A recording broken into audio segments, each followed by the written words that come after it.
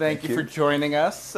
We talked about maybe moving this event to the Caribbean next year. Yeah, you can watch some cricket and have some good weather. That sounds great. If you want to lob a question up here for Satya, please scan the QR code and you can submit a question. But I want to start with a question, Satya, that I know you're just going to love, which is acknowledging this remarkable moment at the end of last week where the market capitalization of Microsoft surpassed Apple and Microsoft became the most valuable public company in the world. And it just reminded me of a moment in 2010 when Apple's market cap exceeded Microsoft's and Steve Jobs sent an email to employees. And he said stocks go up and down, but he wanted to recognize an extraordinary moment. And he said, and remember, Apple is only as good as our next amazing product. And I wanted to know, and I suspect the answer is no, whether you acknowledged to Microsoft employees this moment, and if you had, how you would finish that sentence. Microsoft is only as good as what? I think Jobs had it right. I think if I had to sort of pick up, we're only as good as our ability to execute, prosecute our mission. Because in some sense, there's no God-given right for companies to even exist forever, right? They have to serve a social purpose. And our mission is to empower every person and every organization on the planet to achieve more. And I feel that if we're building products, services that speak to that mission in the sense it's relevant to people and organizations, that's, I think, pretty unique about Microsoft. We think about people as first class, but we think about institutions and organizations people build to outlast them as also first class. And as long as we're building things for that, then I think we have a right to exist. Did you take even a moment personally or with employees to recognize in my, 32 years at Microsoft, we've gone up and down. And that's why I think the most important thing to focus on is, and this is, after all, a lagging indicator, not a leading indicator. So the last thing you want to do is to fixate on a stock price, which we know means nothing in terms of what happens tomorrow, especially in our industry, which really has no franchise value, quite frankly. I mean, the problem in some sense is for all of us whether we can bet it all on what comes next, which means it's very, very hard. Right, and speaking of what comes next, you guys have been fairly aggressive and out in front on adding AI features and capabilities to your products. And yesterday, you made an announcement where you're expanding the rollout of the Copilot tool, fueled partly by your partnership with OpenAI, into Microsoft products like Outlook and Word and Excel. Talk a little bit about that, and how widely do you expect those tools to be used? Yeah, I mean, if I step back, if you sort of look at what has happened even in the last, I would say, 16 months, right? You have to go back to November of 22 when ChatGPT first came out. I think that was the moment which I like to describe as the mosaic-like moment. In fact, interestingly enough, it was November of 93, a year after I joined Microsoft, when Mosaic first came out. I think that's the first AI product that we all could relate to and get a real sense of what this generation of AI can do in our lives. But for me, maybe the product that should have really helped crystallize the potential was GitHub Copilot, which probably came 6-8 months before that. And especially when we scaled from GPT-3 to 3.5, that's around the time when we felt that if you can take something like software development, which is, let's call it, the most elite knowledge work there is, and have a tool that allows a software developer, in fact, bring joy back to software development, keep them in flow, get them to finish tasks, that to be solidified. In fact, the idea that you can have a copilot for pretty much every human task. And so we have been on that journey. And we're anchored on two real things, right? The one thing, the breakthrough, is the user interface. In fact, 70 years of computing history has always been about, can you build that most intuitive user experience? That's kind of how it led to graphical interfaces or the multi-touch phone or what have you. But now with natural language, you ultimately, in some sense, have arrived at that point where it's not about us understanding computers, but computers understanding us. So that's one major breakthrough. The other breakthrough is we now have a new reasoning engine. which is a neural reasoning engine, because the other 70-year history of computing was we digitize people, places, and things and try to make sense of it, reason about it. And so we now have a new capability. So you put these two things together, a new user interface that's much more intuitive, grounded in natural language, multimodal, multi-turn, multi-domain, and a reasoning engine. Pretty much every software category, what is productivity, what is an operating system, what's a browser, they all in some sense collapse. And so that's why to us Copilot, just as maybe in the past we were known as an Office company or a Windows company or a cloud company, I think going forward we will be. We have a Copilot, we have a Copilot stack in Azure, which is all the APIs, and that's sort of what our core focus is. Right. Now tell us, let's talk a little bit about the relationship with OpenAI and how we should understand it. Copilot is powered by OpenAI. We saw some instability in the relationship back in November, which you seem to have now come through. Is Microsoft outsourcing what you're describing as a core capability going forward? Yeah, so I think if you sort of step back, in fact, it's probably helpful to understand. I grew up in a Microsoft which sort of had these massive partnerships. The first partnership that at least I joined was around Intel and Microsoft. I don't think Windows would have existed without Intel, and Intel wouldn't have had the success without Windows. Subsequently, in fact, it's interesting, I worked on our SQL Server product with SAP. In fact, I don't think SQL Server, our database would have existed without SAP. SAP's success of being able to support SQL Server also helped them a lot. And so in the same vein, I think of OpenAI and Microsoft. So I'm used to constructing. In fact, a lot of people talk about organic development, which of course is the core. People talk about M&A, but sort of not as much is talked about how much enterprise value gets created by partnering effectively.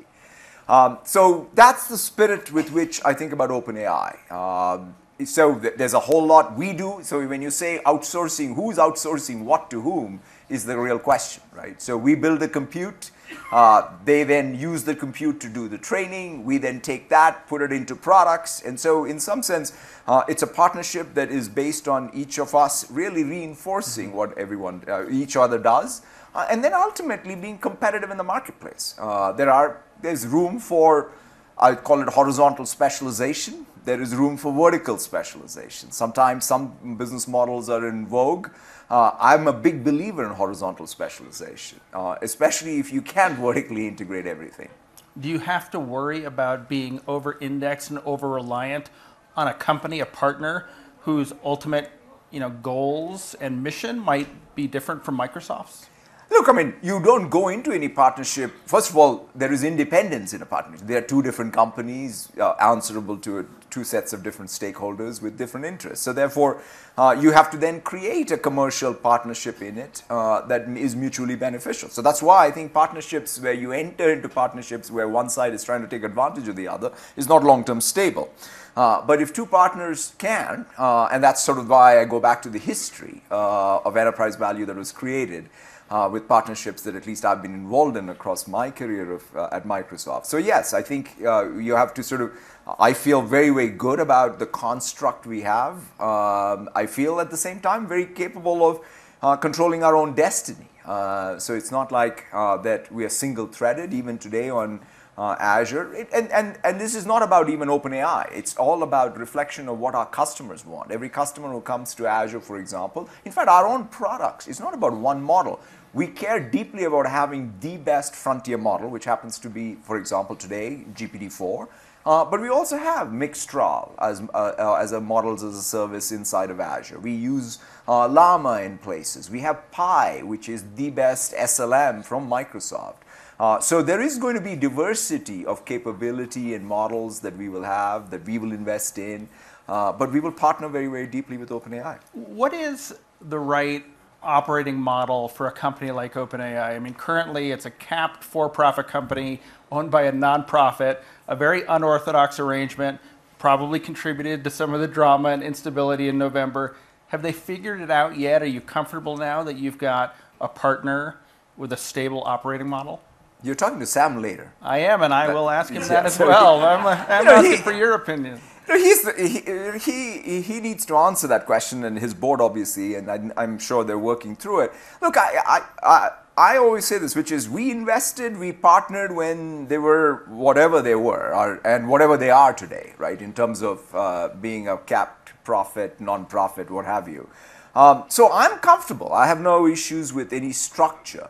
What we just want is good stability, and as I said, we don't even need, like, I'm not even interested in a board seat, or we don't need, we definitely don't have control. We have no, we just want to have a good commercial partnership, and we want to be investors in the entity, in even the way they're structured. So what I would like is good governance and real stability. That's it. You have a board observer, non-voting. I was joking backstage, it feels like having somebody at the back, on the back of the bus without a seatbelt. Yeah, I mean, it doesn't matter to me, right? I mean, the board seat is not the critical path at all for us. What is most important, as I said, is we just want a board that cares about OpenAI on the OpenAI side, and that's all we care. I mean, like, that's all we can ask for. And we just want stability in the partnership so that we can then continue to invest in it. That's it. I'm always a little cautious in these sort of hype cycles in Silicon Valley that certain technologies are being kind of overhyped, overpromised. You know, so far, for example, with the integration of ChatGPT into Bing, have the results met your expectations, or has it been over? I think if you sort of take the combination of sort of ChatGPT usage and even Bing usage or Copilot usage, I think it's at this point you have to sort of ask yourself your own user habit, right? How many times do you go, for example? I think the real question here is the largest software business there is search, as we know.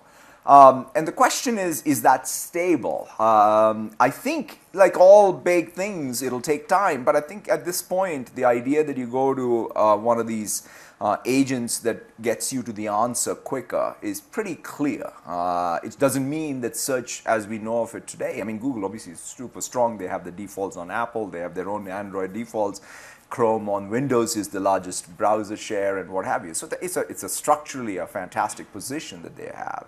But that said, I think search as we know of it is going to change, and the web as we know of it is going to change. And so we have a real opportunity, whether it's with Bing, but also even independent of Bing, for example. That's why I think about Copilot as our real product, right? To me, the relationship we all will have with computers is going to be now with an agent, which will be on all your computers.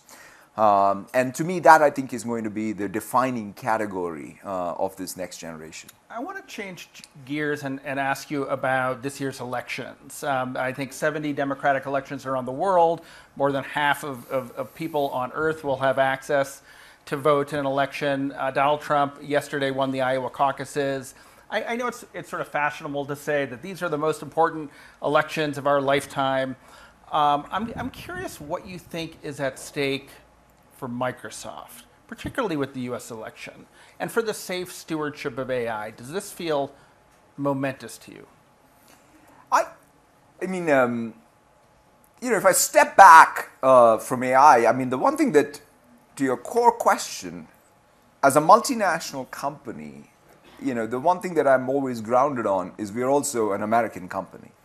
So the state of the United States, politically, economically, socially, and its stature in the world across those dimensions matters a lot. So I think that, because that's our passport. When we show up anywhere, at the end of the day, we're an American company. And to the degree to which America has the relationships, they're welcome, then they welcome the companies that are born in the United States. So that's, I think, the fundamental thing. In that context, obviously, in our democratic process, having that process be, you know, well administered, that people have trust in it, I think is super important. So we've always, I mean, through the years, we've done a lot around what does it mean to support the democratic process, where it's the support for the parties, it's the support for the election process itself. Of course, the thing in AI, it's not like this is the first election where disinformation or misinformation and election interference is going to be a real challenge that we all have to tackle. We as a company have to do our best work, right? Whether in the context of AI, we have lots of initiatives around content IDs and other things that will then help us, at least vouch for the veracity of any content out there. And that's, I think, the work that we need to do. But ultimately, in the democratic process, essentially ensuring the integrity of elections is one of the fundamental challenges we have to face up to. Whichever administration takes over, they will probably make it more difficult for Microsoft to do business in China. How are you thinking about the technology you develop in China, and how long do you think you'll be able to employ engineers working on technologies like AI in China? So a couple of things. I mean, China is not a large business for Microsoft. In fact, if you sort of look at our P&L even, I think this is one of those things that is probably not as well understood, is it's fundamentally we do business in China in order to support other multinationals going into China. So this is the German automakers or American automakers or CPG firms or what have you around the world who depend on having commonality of infrastructure between the rest of the world and China, depend on Microsoft. And that's why, in some sense, we have to be in China in order to support our customers. And the same is true of Chinese multinationals going outside of China as well. And so that's really our business. So there is not a domestic business that we have to speak of. In terms of human capital, the way I look at it and say is the greatness of the United States has been all about being able to attract the best talent. We definitely want people to come to the United States. We want them to work in the United States, but we also want to tap into human capital around the world to be able to contribute to what is essentially American intellectual property at the end of the day. Right now, when I look at some of the machine learning papers and so on, there's as much being written in Mandarin as it is written in English. And so to the degree to which we believe that somehow knowledge creation doesn't have boundaries, and in fact, the worst mistake we could be making is to somehow shut ourselves up. I mean, the lesson of history, at least as I read it, is that the worst mistake any civilization, any society can make is to somehow shut yourself off from knowledge that's being created elsewhere. So to us, if there's great talent in China that wants to work while at Microsoft, contributing to essentially an American company's intellectual property, we welcome it. At the same time, we are very, very clear about sort of, hey, this is our intellectual property. We are definitely not going to have any collaborations that are not in alignment with in the United States' national interest. Okay. I want to go back to Microsoft's investment in OpenAI, which is being scrutinized now by the EU and others. It feels to me like, to the extent that there was a holiday for Microsoft in terms of antitrust scrutiny, the holiday has ended. But do you feel like Microsoft going forward will now be more limited in not only the kind of acquisitions it can do, but now the kinds of investments that it can make? Look, I mean, I think it's inevitable that, regulators everywhere, antitrust folks are going to look at, whatever a company of our size and scale does. And so that's why I think in this context, all I say is if we want competition in AI against, some players who are completely vertically integrated, I think partnerships is one avenue of, in fact, having competition. So I'm sure the regulators will look at it and say, is this a pro-competition partnership or not? And to me, I think it's a no-brainer. I mean, think about this, right? If Microsoft had not taken the highly risky bet, I mean, this is now all conventional wisdom, but when we made those investments and when we backed even OpenAI, went all in on a particular form of compute that led to all of these breakthroughs, it would have not been fun. We wouldn't have had what we have, and more importantly, the incumbents would have been the winners. Right. It took 21 months for Microsoft's acquisition of Activision to be approved, and then I think it was a couple weeks later, Adobe's attempted acquisition of Figma was going to be rejected. They walked away from it. Is the era of big deals over? I think this is where perhaps looking at, whenever I talk to any antitrust folks, I always ask them, have they talked to venture capitalists? Because I feel the best way to make sense is not by size of any one company and things, what is a big deal, what is a small deal. There is conventional wisdom. There are no-fly zones. And then every VC you meet will tell you where the no-fly zones. So all you got to do is track, because at the end of the day, you want new entrants, right? That's the core of making sure you have vibrant competition, is that there is room for new entry and new innovation. And that's where venture money is focused on. And so by category, you look at that. You'll take productivity, right? Sort of a place where we have, some great success in the past. But think about the number of new companies that have been born even in the last 10, 15 years, right? Zoom, Slack, Notion. I mean, you wake up and there's a big company. Why is that? That is because there's a real opportunity for new entrants. Then you say, okay, how many new search engines have been born? None. And so to some degree, that I think is the analysis. The unit of analysis is as simple as looking at where is venture money going, in which categories. And gaming, that was, we've been at gaming, we love gaming. In fact, Flight Simulator was created before even Windows. But we were number 3, number 4. And with now Activision, I think we have a chance of being a good publisher, quite frankly, on Sony and Nintendo and PCs and Xbox. And so, yeah, we're excited about that acquisition closing. I'm glad we got it through. But I think each category by category is the view. I want to quickly ask an audience question, and perhaps this audience member went to CES, where there were a lot of AI, of course, was a theme, and there were a lot of AI-powered gadgets that were displayed. Do you feel like we're coming to the end of the smartphone era, and what does an AI successor to the smartphone look like, and does Microsoft eventually play in that category? Yeah, I mean, I thought CES this year was very interesting. Obviously, I thought the demo of the Rabbit OS and the device was fantastic. I think I must say, after Jobs' sort of launch of iPhone, probably one of the most impressive presentations I've seen of capturing the vision of what is possible going forward for what is an agent-centric operating system and interface. And I think that's what everybody's seeking. Which device will make it and so on, it's unclear. But I think it's very, very clear that computing, I go back to that, right? If you have a breakthrough in natural interface, where this idea that you have to go one app at a time and all of the cognitive load is with you as a human, does seem like there can be a real breakthrough.